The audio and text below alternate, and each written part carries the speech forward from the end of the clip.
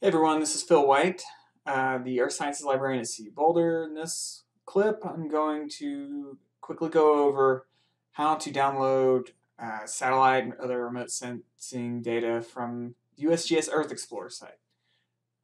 If you are familiar with the Geospatial Data Library Guide, you can find this under the National tab down here under land cover, elevation, satellite imagery, Earth Explorer. You could also just Google USGS Earth Explorer and you'll find it. This is what the homepage of Earth Explorer looks like. So once you arrive, the first thing you want to do typically is set up something called an area of interest. So if you're interested in, say, our area, then you might want to use the screen as the map view as your area of interest. So what we can do here over on the left is tell it to use a map. You could do something like that, and then you'll see you have an area of interest. You can adjust this if you want by making it bigger or smaller or anything like that. So that's step one, setting up an area of interest. You might also want to pay attention here to the date range. So if you're looking for something from a relatively brief window of time, then you might want to change this up. So let's pretend that I'm looking for things from, let's say, July of 2017. Maybe I want to do like July 1st, 2017 through the end of that month. So I'll do 2017, July through, so I've got 1 month time span here. Okay.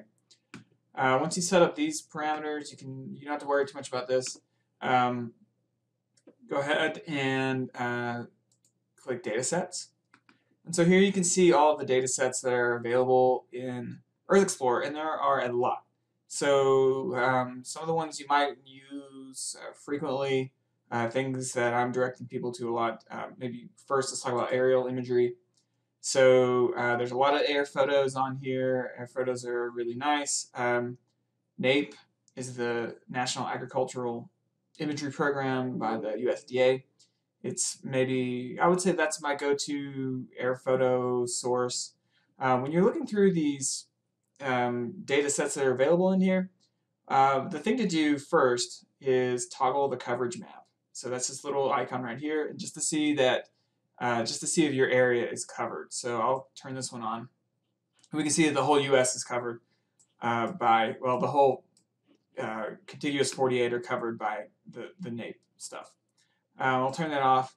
There's a few other high-resolution ones in here too, like this high-resolution orthoimagery. It's a little bit better than NAPE, but it doesn't have as much coverage. So like in our area, we have like partial coverage. And then you can check out some of the others here as well. The second thing I recommend you do before you go to the next step is there's a little bitty eye information icon here, and you can look at the metadata for this collection and learn a little bit about it. So if we take a look at this, we'll see that NAPE is administrated by USDA, Farm Service Agency. The NAPE acquires aerial imagery at a resolution of 1 meter.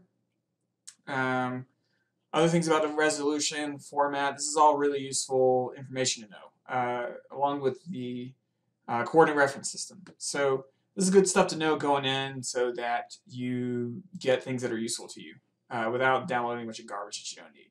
So I definitely recommend whatever you're about to download, read the info real quick to make sure it's going to be useful for you. So other things that are in here, there's quite a lot. Maybe a really popular one would be Landsat. So there's a lot of Landsat stuff in here. If you're going to do some sort of satellite imagery, so maybe you're doing a model or something like that. There's a little bit of land cover stuff. It's kind of broad resolution.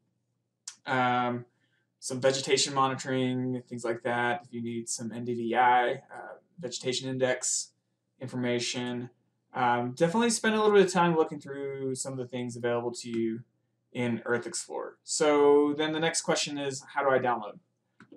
Once you've decided which data set you want, go ahead and check it, and then you can go to the results page. So click results and see what's available. When you get on the results page, so you can take a look at, they have little previews of what's available. You can click this little foot.